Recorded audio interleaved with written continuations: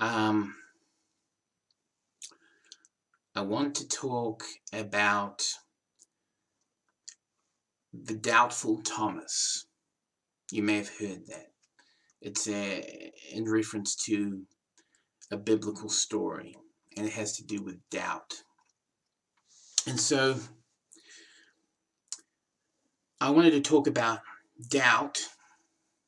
I want to talk about doubt in this video, as well as one's identity's codec. And so, getting into it, I may be in the minority here, but I view doubt as a psychic fear, a psychological fear. And other people wouldn't call it a fear. They would think that's crazy. Why would you call doubt a fear? But I do. I call doubt a fear.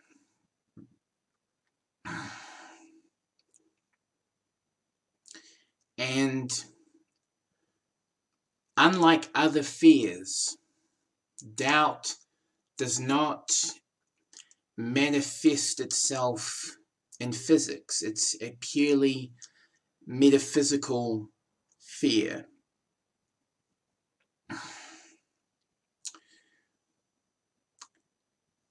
When you think about a doubtful Thomas, well, when I think about a doubtful Thomas, what comes to mind is somebody who is detached from, I guess you could call it, interpersonal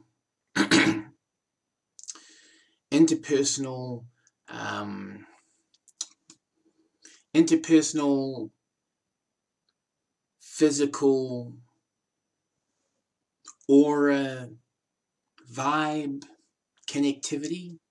Yeah, interpersonal vibe connectivity, or something like that. A doubtful Thomas is detached from that, and and how does that happen? So I think of being attached to interpersonal vibe connectivity as effortlessly joining a dance group and being able to just, do the moves and everything in sync. Everything is in sync interpersonally. If you know what I mean, like, step right, you're in the armed forces and you're marching. Everything is perfectly well timed. It's precise, and it's an interpersonal communication of physical harmony, so to speak. And so a doubtful Thomas, to me, is somebody detached from that. And what detaches somebody from interpersonal connectivity of kinds? Well, here's one reason to look at doubt as a fear. And that is that other fears, they detach people from interpersonal communication. So you think of panic, you think of worry, right? Worry is projection, it's fear projection. Something bad might happen in the distant future, or, the not so distant future. You think of paranoia. Paranoia is,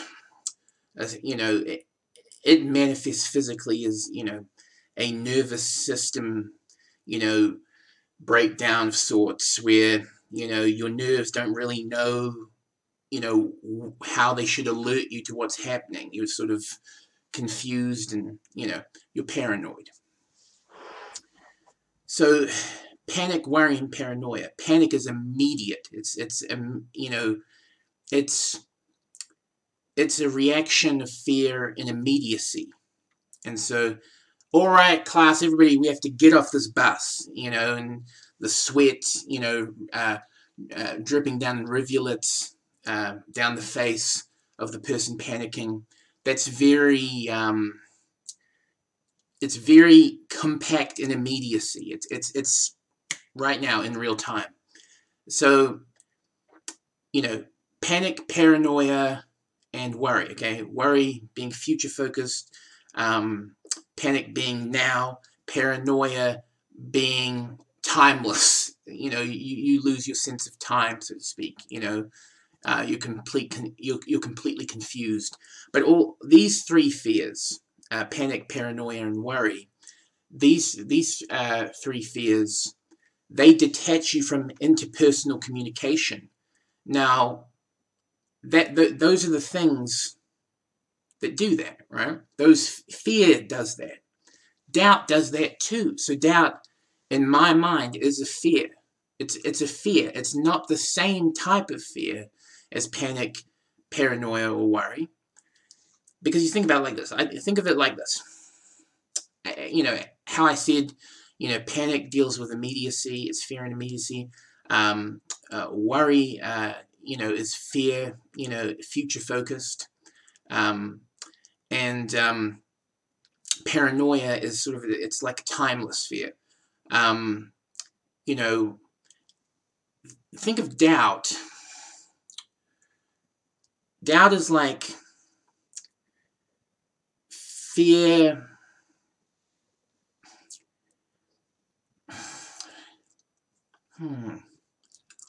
Trying to recall something.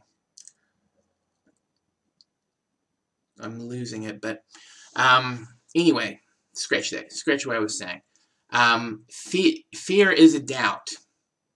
Sorry, no, doubt is a fear. Because like the other fears of panic, paranoia, and worry, it is a psychic state of consciousness that detaches one from interpersonal communication. So, even though I can't remember what I was going to say about doubt, I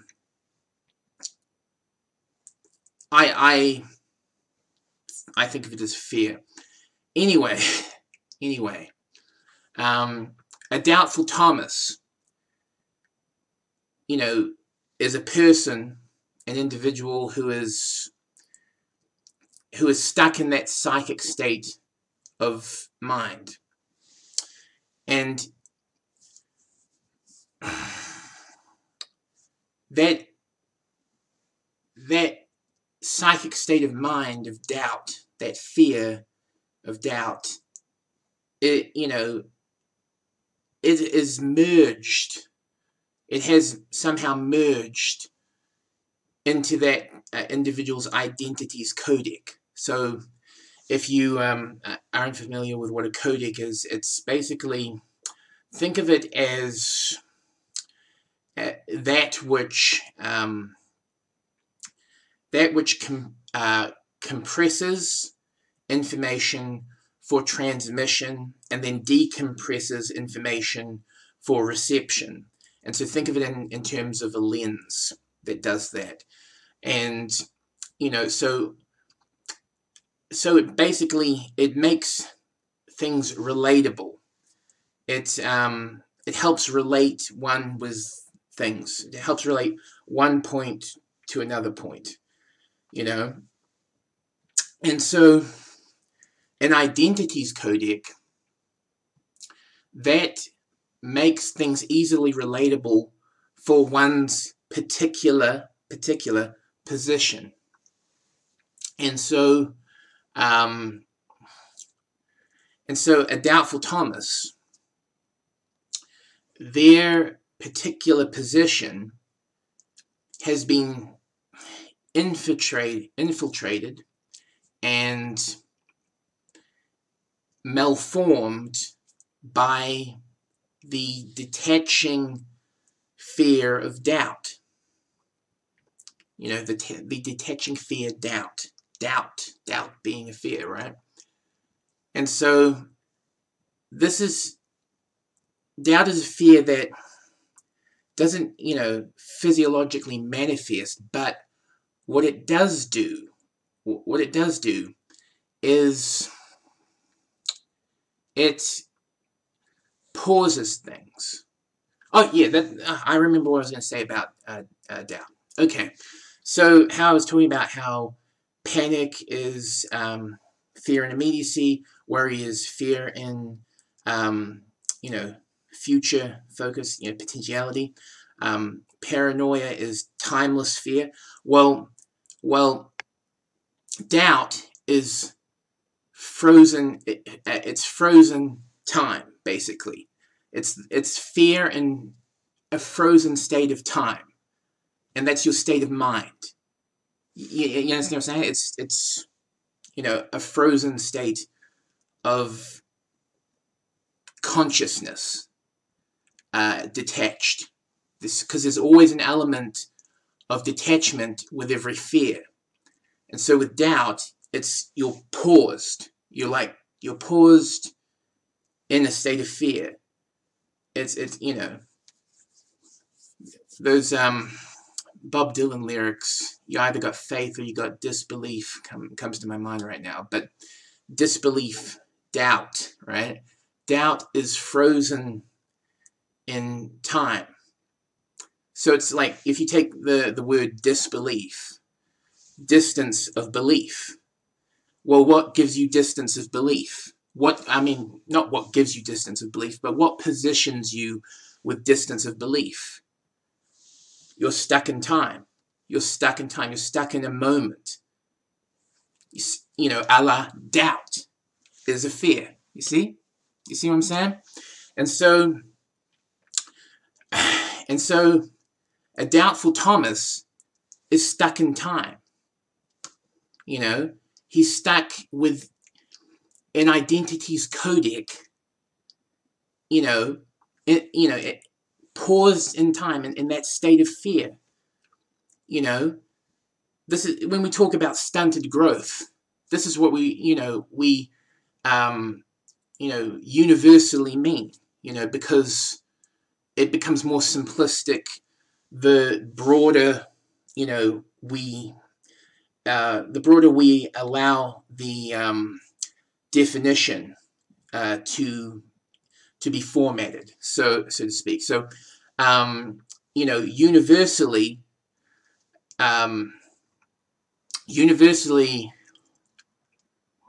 what was I saying?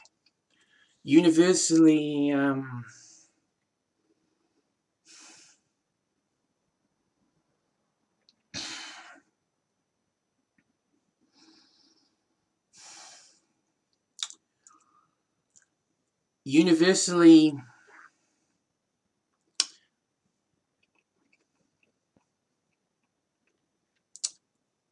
one when they have this growth stunted, they are trapped in a moment. They are trapped in a trauma, if you allow me to make use of that term. Traumatic experience. So think of being a doubtful Thomas like you are trapped in a moment of traumatic experience. And the part of your self, I should say, your interpersonal self-consciousness is stuck in that moment of trauma. But the intrapersonal self-consciousness has grown up, has developed, has moved past that because that was not affected. The intrapersonal self-consciousness was not affected. But the interpersonal self-consciousness, that was frozen in time. That's the fear of doubt. You're stuck in time. You're paused. The doubtful Thomas is stuck, paused with the identity's codec of who he was or who she was. The female equivalent of a doubtful Thomas, right? Who they were. They are stuck perceiving that way with identity referring, right? So the identity's codec that they are perceiving with, that they are perceiving the world to remain doubtful, is stuck in a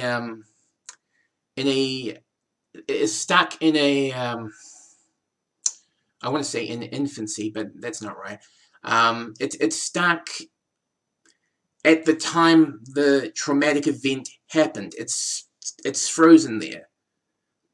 But the intrapersonal self-consciousness has moved on. It has developed. It has grown, sprouted wings, and it is flying and fluttering about in the air. But that interpersonal self-consciousness is it's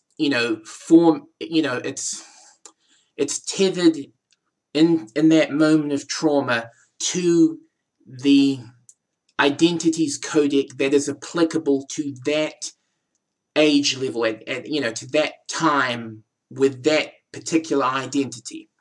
Anyway, I hope I've explained that well. But basically, yeah, doubt is a fear. It freezes you in trauma. It freezes part of you, your self-consciousness in trauma, the interpersonal part. And that's what detaches a doubtful Thomas from feeling the interpersonal emanation of vibration, of vibrancy, of basically the doubtful Thomas is going to be very, very uncoordinated if you put them in front of the class at a Zumba workout. They're going to be like, I think I'm turning Japanese. I think I'm becoming a robot. I can't do this because I just can't. I don't know how everybody else is moving in unison, but I can't. They are going to be disconnected in that way, detached in that way. And that's because their interpersonal perception is stuck back with a child's identity's codec frozen in time. And so, yeah. So anyway, it's something to think about, isn't it? Have a good day. Peace. Meow. But Thomas, one of the 12, called Didymus, was not with them when Jesus came. The other disciples therefore said unto him, We have seen the Lord. But he said unto them, Except I shall see in his hands the print of the nails, and put my finger into the print of the nails, and thrust my hand into his side, I will not believe. And after 8 days again his disciples were within, and Thomas with them. Came Jesus, the doors being shut, and stood in the midst, and said, Peace unto you.